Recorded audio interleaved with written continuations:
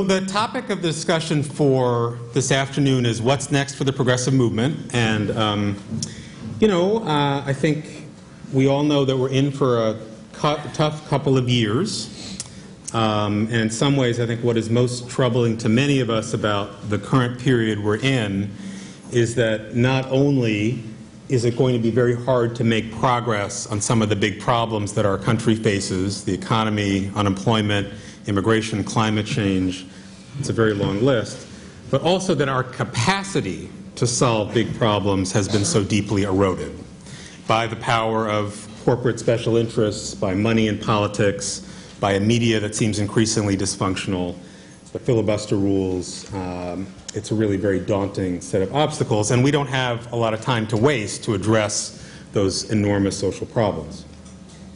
But I actually want to start the discussion with a note of optimism, which is that we have been here before.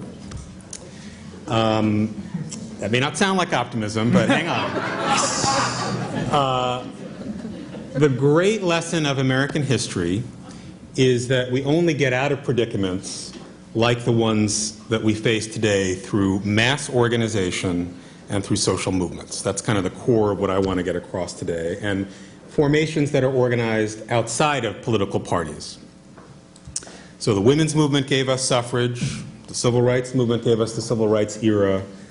populist and progressive movements gave us the progressive era, unions gave us the reforms of the New Deal.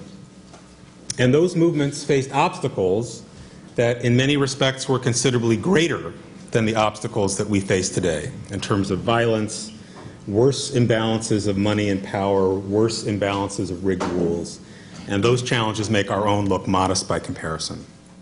So if that analysis of the current situation is correct, then the key strategic question for us as progressives is not, should Obama tack to the left or should Obama tack to the center in response to the election results? The key question becomes,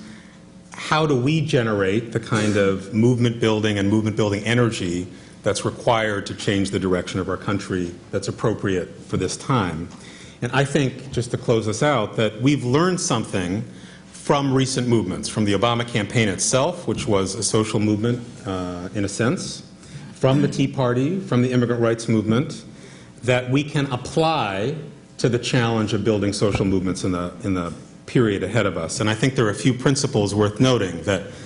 the movements that seem to be succeeding are united by strong, compelling national vision, ideas, and interests that bind people together,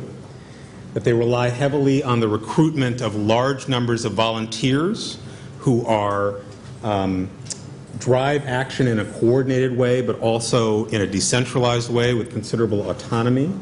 and emphasize here that it means not just mobilizing existing bases, but recruiting new people to our movement who are not currently organized, the importance of social media and new media, and the importance of popular and political education to making progress. So I'll stop there for my opening gambit, but the basic proposition is that our challenge in this next era is a challenge of movement building.